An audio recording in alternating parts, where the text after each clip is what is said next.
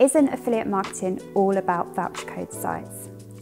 If I had a penny for every time I would ask this, I probably could retire from affiliate marketing. A short answer is yes, there are a lot of voucher code sites in the affiliate ecosystem, but also as a brand, you have choice. You have choice who you approve on your program and what partners you work with. Therefore, you can choose to work with loads of code sites, you could choose to work with a few code sites, or you could make a stance that you're not going to work with any at all.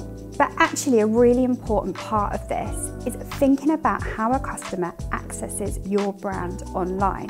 If you are available, for example, on lots of marketplaces, then effectively voucher coded sites and voucher codes in general are already available on your brand.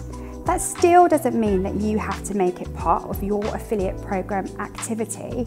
But if driving traffic directly to your own site is a really key KPI, it might be a deciding factor in working with a few code partners to gain a little bit of that customer who is searching and who is looking for deals and bringing them directly into your database instead.